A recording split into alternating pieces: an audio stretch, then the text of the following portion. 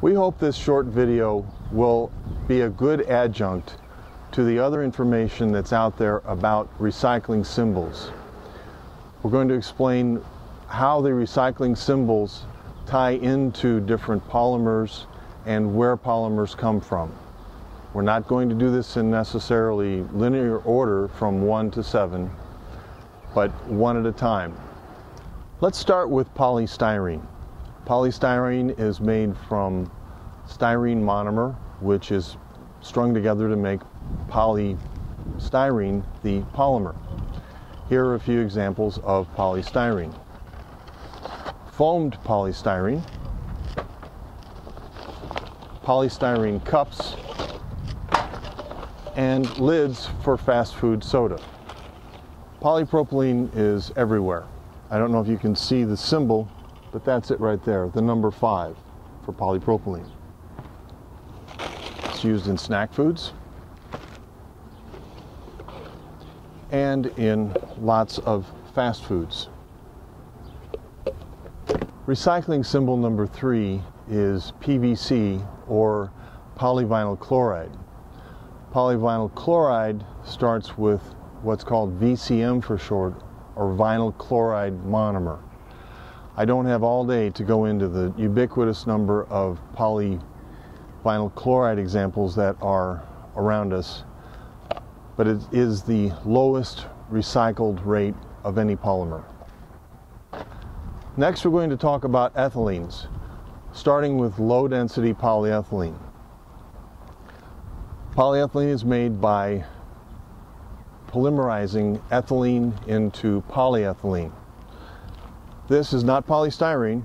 This is injection molded low-density polyethylene. This bubble wrap is polyethylene as well, low density. So is this shrink film, and so is this bread bag. Recycling symbol number 2 is high-density polyethylene. I won't bore you with the exact chemical definition of it, but high density is everywhere. You can find it in anything from milk crates to motor oil bottles, obviously milk bottles. Unfortunately, the recyclers don't want to take these high-density polyethylene shopping bags.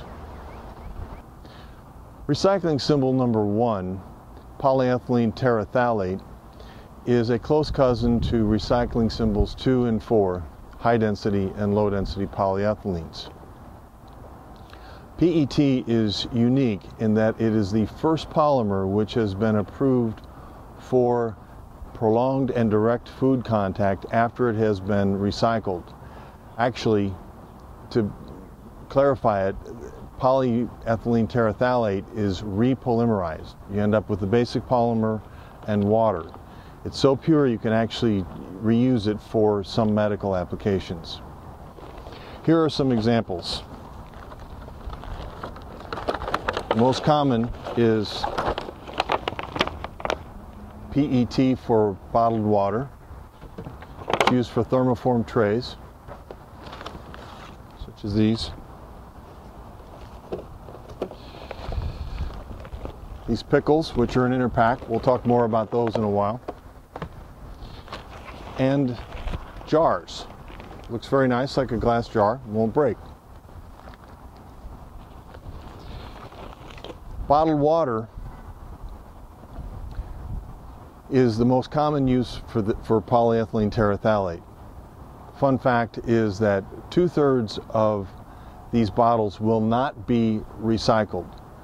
They will be thrown out as litter or thrown into the landfill.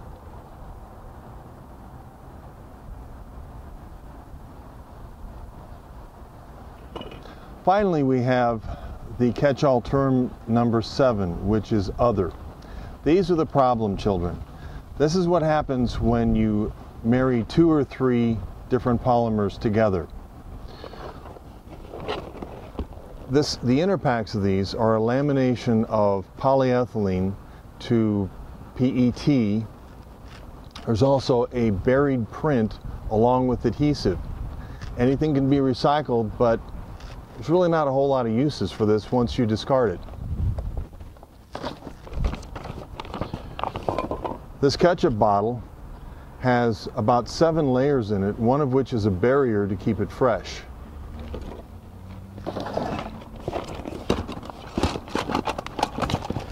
If people don't mark what the products are, you don't know what they are. Hopefully, when the recycler gets it, he'll be able to figure out what it is by virtue of the IR wavelength and figure out how to recycle it.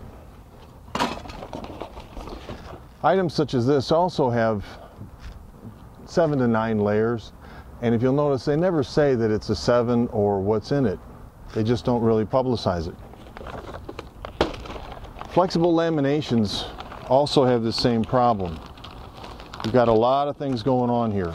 You've got more buried print, multiple layers.